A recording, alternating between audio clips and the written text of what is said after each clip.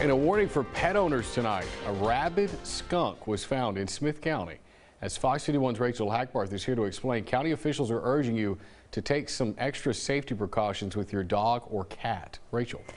Trent, the positive rabies results just came in on Saturday, and now Smith County Animal Control is asking you to check your animal's rabies vaccinations.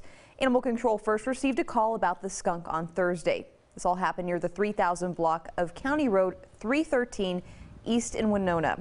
The homeowner had already killed the skunk, but a local vet was able to send it off for testing in Austin. Experts say most of the animals that test positive for rabies are going to be skunks and bats, and occasionally a raccoon. Best to leave them alone. You don't know if they're rabid or not. Try to avoid wildlife. If it seems too friendly, it's best to just avoid it.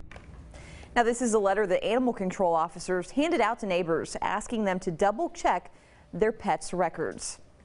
Some other signs of rabies include aggressive behavior, staggering, and drooling excessively. If you see an animal that you believe is rabid, you can call animal control or the sheriff's office. Reporting live in the studio, Rachel Hackbarth, Fox 51 News.